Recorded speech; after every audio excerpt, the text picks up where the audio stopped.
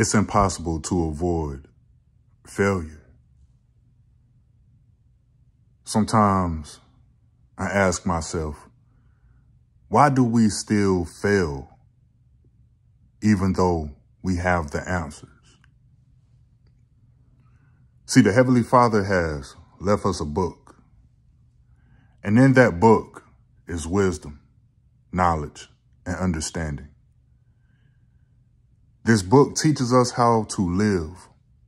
It gives us the answers that we need to survive in this world. The Bible is a powerful book.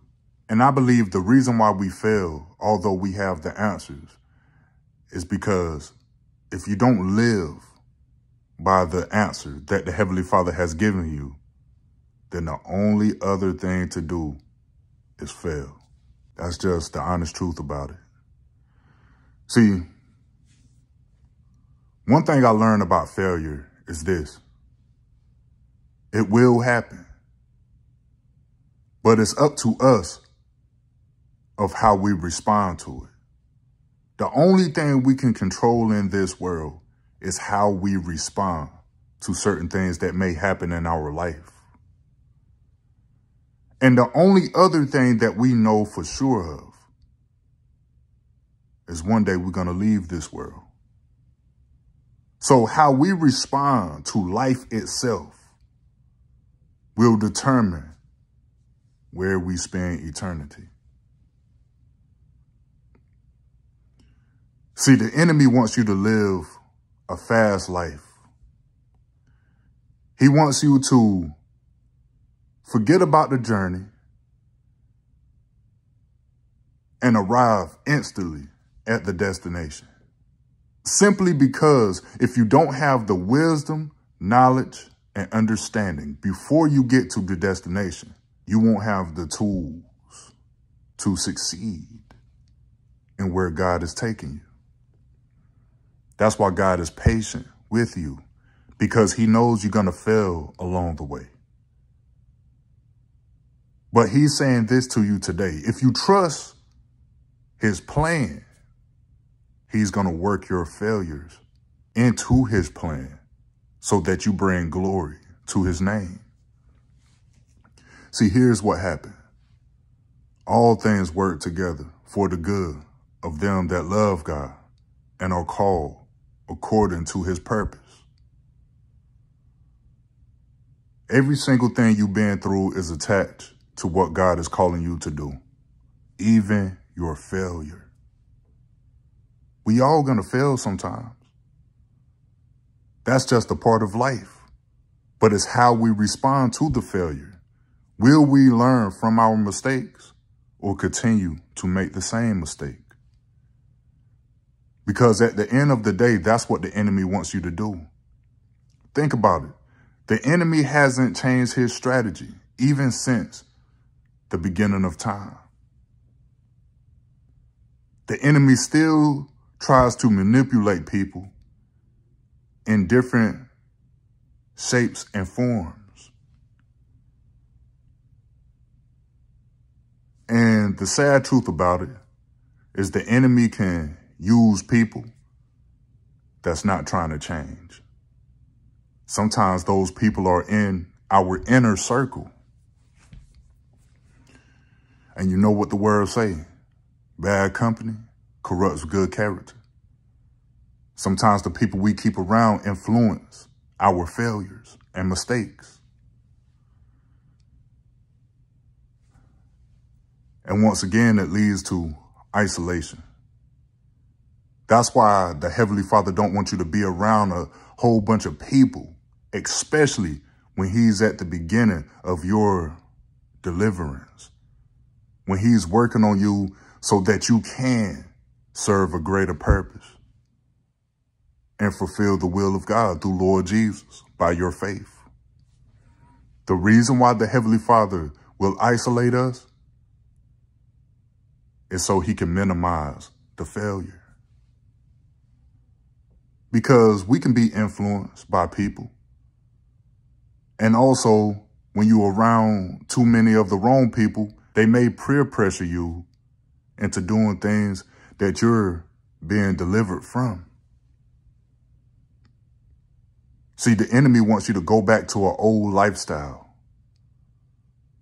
But new wine can't be put in old bottles. See, when God starts to work on you, especially when you are a chosen vessel, the Heavenly Father has handpicked you. When he's working on you, everything must be made brand new. And we must step into the newness of life with a new mindset. See, everything that you may have done in life, when you give it back to the Heavenly Father, when you give your life to the Heavenly Father, it becomes a testimony. And the only way we can develop wisdom is that we make foolish mistakes. But we got to learn from everything we go through. See, it's about discipline. We must have discipline in order to continue in this life, because death is promised and failures will happen. But how we respond to life itself will be the very thing that leads to a bad outcome or a good outcome. But it all starts up here in your mind.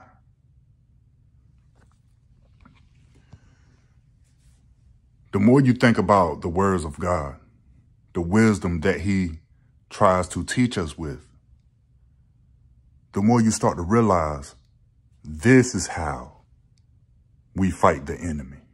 We fight the enemy with the word of God. Why did God say, walk by faith, not by sight? I could tell you why. Because when you start to pay attention to your own life, that's how the devil is able to manipulate you into making you believe you will never amount to nothing. See, the enemy wants you to believe that you are a failure and that's all you're going to be. But that's not true. Let's not pay attention to our own lives. Let's pay attention to the one who created a better life for us, and that's Lord Jesus. He who keep his focus on him, the Lord, shall keep his thoughts in perfect peace. See, sometimes we can pay attention to the wrong things, and it can make us feel terrible as people.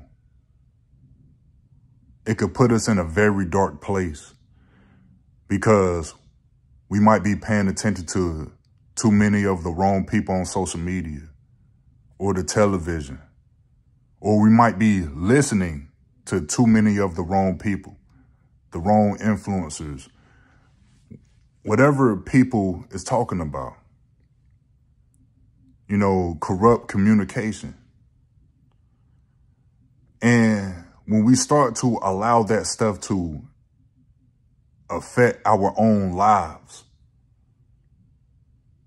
we begin to lose sight on what really matters.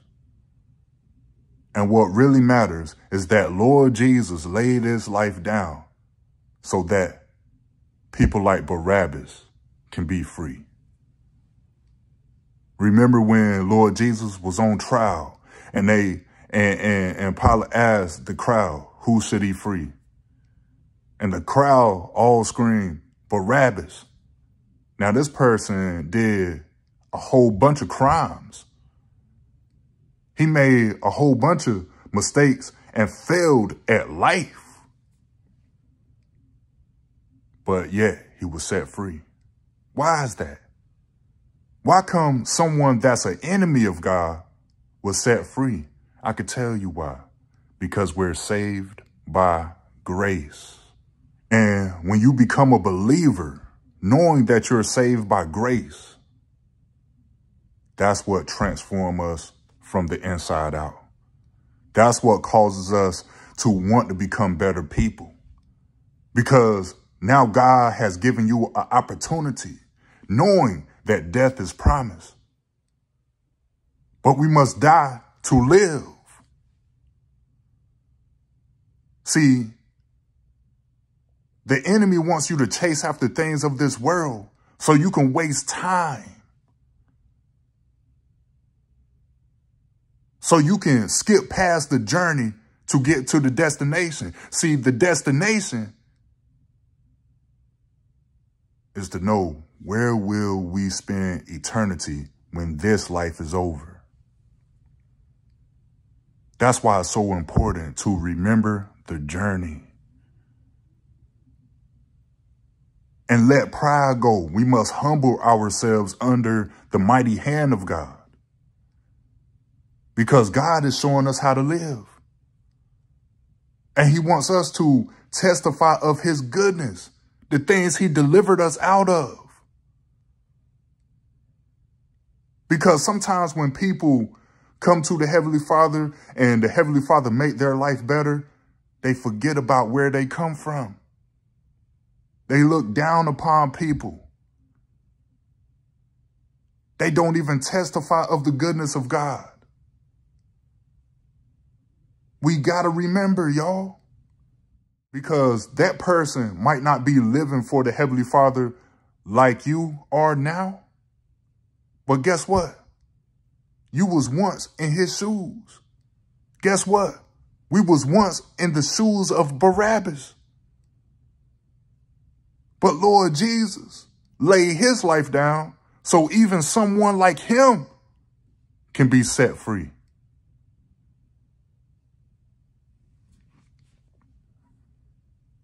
That's why we're saved by grace, y'all. Because God could have destroyed all wickedness. But instead of destroying us completely, because what the word say, he who will lose his life shall save it, but he who try to save his life shall lose it. So instead of the Heavenly Father destroying us completely, he gave us a new heart through Lord Jesus. He gave us a way, a truth, and a life through Lord Jesus. He gave us a new identity.